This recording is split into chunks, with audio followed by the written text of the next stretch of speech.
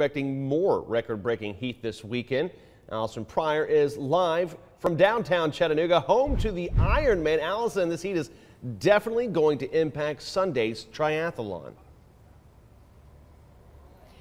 It definitely is. You know, I feel bad for those athletes. We are expecting potentially record-breaking temperatures on Sunday when the actual race is, but really for activities happening starting today and Saturday as well, temperatures are going to be hot. Now, I want to start off and show you a look at what our current temperatures are right now. It's a mild start to the day, so if you are heading outside anytime soon, you can already kind of feel that it's a little bit more humid than what we've been seeing for the earlier this week.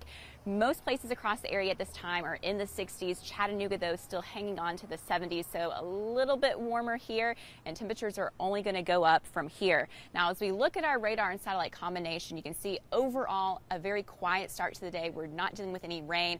Most places have clear skies, but we do have a few clouds out there. We continue to see that high pressure dominating over our area, which typically brings us those nicer, calmer conditions as far as weather, but you also get the heat, and then we start to have that drought to build in. So let's look at the rain chances for the week ahead. They're not going to be great. Each day will have a chance for a few little spotty showers. You see all those 10% on there.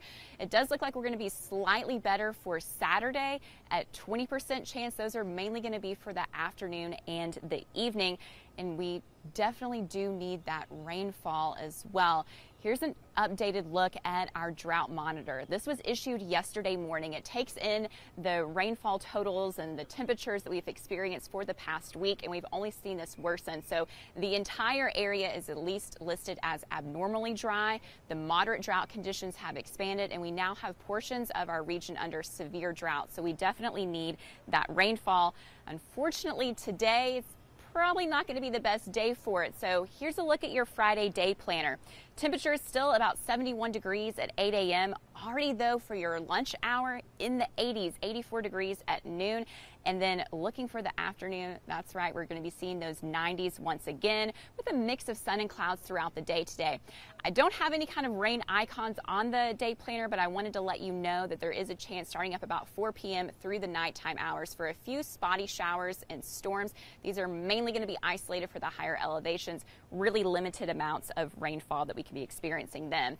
And because of those dry conditions, that's not helping the pollen count at all. So for anybody that's suffering from those fall allergies, not great news for you. We're going to continue to see those pollen counts in that moderate to high category over the next several days. So for highs today, we're looking at a lot of places in the 90s, 94 degrees here in Chattanooga and Dalton, 93 in Cleveland, and 92 in Athens. And then for overnight lows tonight, still staying in the 70s in Chattanooga at 71, 69 in Dayton, and then Murphy will probably be the coolest spot again.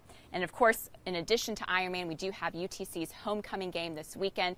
So here's a look at that UTC forecast. Kickoff is going to be at 4 o'clock. It's going to be a hot afternoon. We'll have a chance a little bit better for some potential isolated storms at that point.